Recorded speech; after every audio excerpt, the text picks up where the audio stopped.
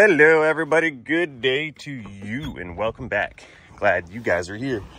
I know I'm glad to be here.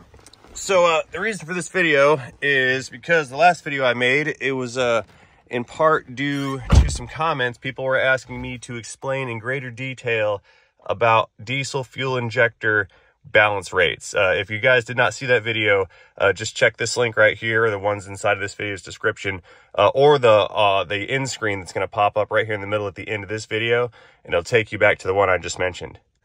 Anyway, again, I was going through comments in that video, and people were asking me about what was happening with the interior restoration on this 2007 late production Chevrolet Silverado 3500. Again, this is my personal vehicle. And I did a whole entire tear down on the interior, put some HVAC stuff in it, replaced the carpet, and it all started with the headliner right here. In the trailing end of that particular project, a lot of the detail work became very labor intensive and boring, and the full feature videos on the interior restoration kind of stopped, and I only threw in some snippets here and there in other videos, kind of as transitional or filler scenarios. And I attempted to keep everybody up to date, but it appears that not everyone saw all of the areas where the truck had been featured in order to bring people up to speed. So I'm just going to dedicate this video. It's going to be a short one, but I'm going to dedicate this video just to bringing everybody up to speed for the people who were interested and who wanted to know kind of where the project sits and where things were, or how things were coming along. So let me get the windows down because it's hot in here, and I'll go through a couple little things about the interior on this truck, just so everybody is on the same page here. And again, this is because people were commenting and they were asking about it. As many of you know, once upon a time, my headliner was like falling down and it was nasty, and I had glued it back on a couple times, and it was a temporary solution. And, you know, 15, 16 years later, the thing had to be replaced. So I ended up going full Monty and getting some suede to reupholster this headliner with. And I found that in order to get the headliner out of it, I had to pull the seats out of the thing because I just couldn't get all this stuff out through the door, because this is actually one very large panel, and I wasn't going to take the front glass or the back glass out just to get it out, because I don't do glass work. So I ended up pulling the seats out. And I figured since the seats are coming out and I had some carpet, because my carpet was nasty, I would go ahead and replace the carpet as well. Now, forgive the dirt in here. I don't have a floor mat on that side. That's just a little bit of usage dirt right there. Nothing grimy or gross ground into it. It's just a little bit dirty because, you know, the truck does get used. Excuse me. And same thing on this side. You know, it's a little dirty under here, but it's not a show truck. I actually work this thing. Anyway, since the carpet was out and the seats were out and the headliner was out, I figured that was a good time to go ahead and pull the dash out, because my evaporator core had this nasty restriction in it. And during the summertime months, the cooling system just failed to maintain temperature. I took that opportunity to do a Cadillac dash pad swap modification, which is why we have the wood grain, and why we have this extra large grab handle right here. Part of that mod included installation of Cadillac Escalade EXT Platinum vent covers, because they have the chrome and I thought they were cool. So I replaced the vents. Every one of these components received a fresh coat of paint after a very thorough cleaning. Now, I didn't stop there. This dash did not match my old center console, so I acquired a Cadillac Escalade center console with the really fancy luxury clock. Oh yeah. And again, more wood grain. One more time, this got painted, that was painted. This knee bolster was painted. I redid the gauge cluster with new old stock Escalade chrome bezels. See that right there? Found those on eBay. And of course, everything was painted to match. I ended up acquiring a set of door panels from an EXT Escalade. I think that was the like the Suburban version, which had the full panel rear door panels. Most of the Escalades were built on a Tahoe chassis, and the rear doors had a cutout in them for the wheel well.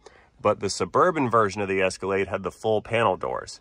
Now, these panels, when I originally found them, they came with the stitching, and they came with the wood grain. Yeah, see the stitching right there and there? But they were in this like really gross tan color. So what I ended up doing was disassembling these panels all the way down to just, you know, the individual components. I took off the pad there, the handle here, this, what you want to call it, the switch bezel. And I also ended up removing the speaker grills and the chrome surrounds around those speaker grills.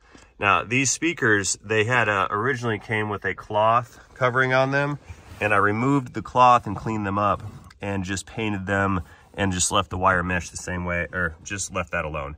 I had to take off the emblem as well in order to get that thing painted. So these dash panels were completely dash door panels were completely disassembled and refinished and repainted, and then I reinstalled them onto this truck.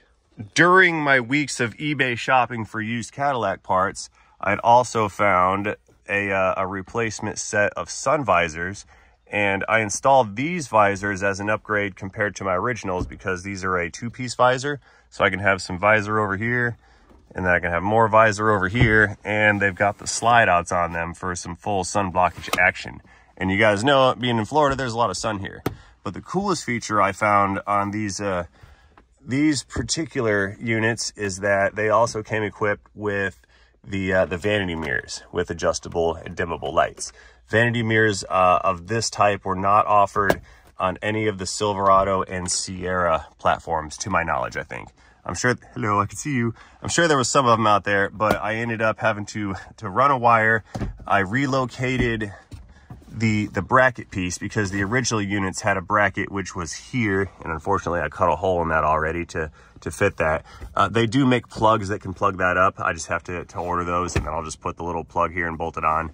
I caught myself on this other side and did not cut a hole in the headliner, but I had to move the interior clip from this position to this position, then cut a new hole, and then I was able to install these upgraded versions, which I think came from a Yukon. Might have been a GMC Yukon. Also from a Yukon came the center console lid, and I swapped out this console lid because it has two features where there is one pop open section where I can you know, just a little cubby hole, and then of course the thing opens up and there's another cubby hole down below. So that's the reason for the armrest and the armrest swap. Now, I mentioned the seats earlier. My seats were this really dark colored gray, and I don't think there's anything left in the truck. Maybe, yeah, there's that dark pewter color there. The seats were originally this darker pewter colored gray, and they were torn and worn out. So again, eBay shopping, I had found a set of full power electric seats that came from a 2002, I think it was a Chevrolet Avalanche, which is another upgrade to this truck because this thing came with power. I think the only power feature that these seats had in the originals was the tilt. The rest of it was all manual. Plus, I got to add some lumbar support and a few other little luxury items when the seat swap took place. Moving on to the rear seats, and I wasn't happy about these ones because they didn't come as advertised. The ad said that these were grade A, and they are not. These are grade C at best. But I wanted to do the bench seat delete modification, and I acquired these from, I think, another 2002 Yukon XL.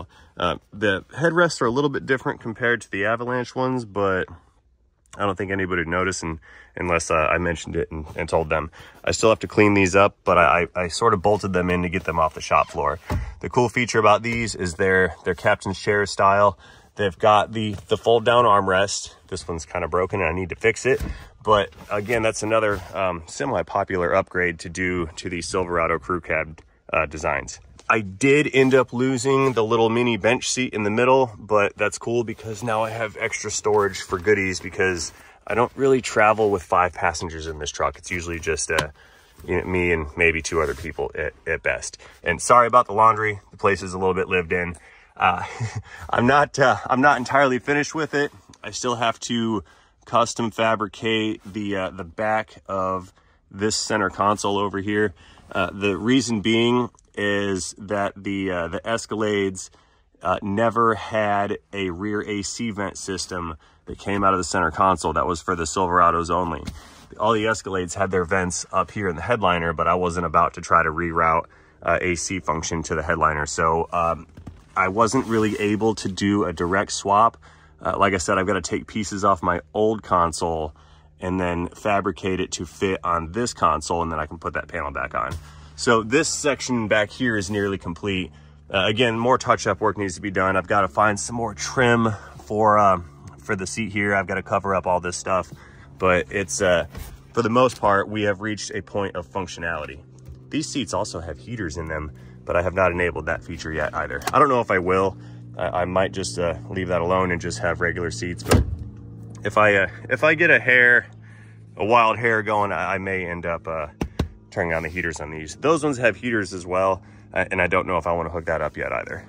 But again, rear door panels also were converted and painted to match. That way they would be the same panels up here and back here. Most guys with the crew cab trucks that try to do the Escalade swap, they can only do the front panels because these full-size rear panels are super duper rare.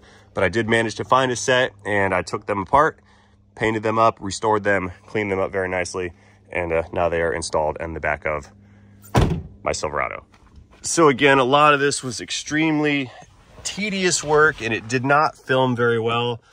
So I didn't make full feature videos on the interior of this truck, but as you can see, I put a lot of work into it, and it is coming along quite nicely. So anyway, I know I said this was going to be a short video, and I'm going to keep to my word on that. So I'm going to get my windows up because it's been raining a bunch, and I'm going to go ahead and close this one out. So thank you guys for watching.